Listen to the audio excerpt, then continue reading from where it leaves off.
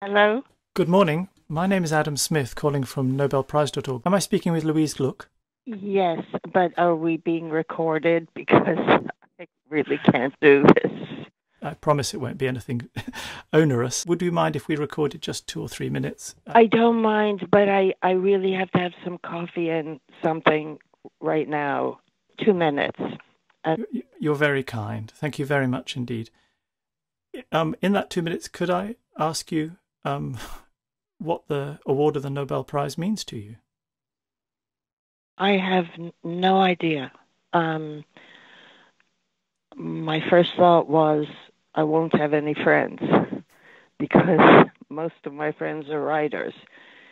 But then I thought, no, that won't happen.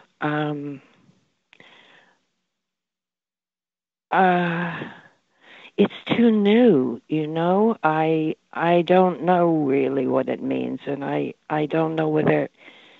I mean, it's a great honor, and then of course the recipients I don't admire, but then I think of the ones that I do, and some very recent.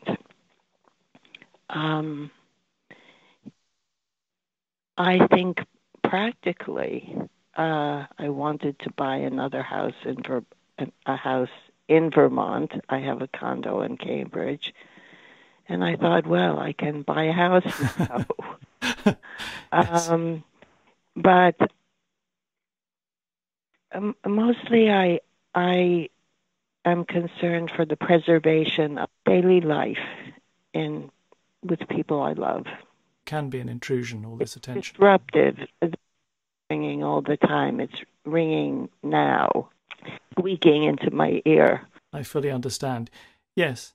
For those who are unfamiliar with your work, would you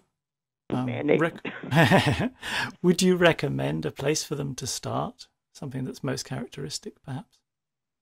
There isn't, because the books are very different one from another. I would suggest that they not read my first book unless they want to feel contempt. But everything after that, I think, some interest. I like my recent work.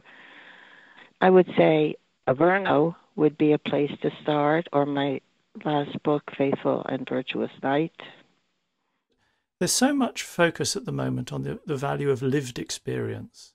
It comes up all the time. How important do you think lived experience is to be able to talk about events?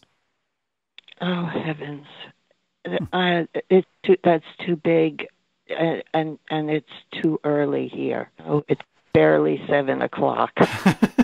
I'm sure there are things to say, and I'm sure I would have ideas. But, well, it's so much a feature of your own writing that I wondered whether you would. But we could talk about it another time. Is the 2 minutes over? It is, yes. You've suffered enough. I'm sorry. Thank you, and congratulations again. Thank you.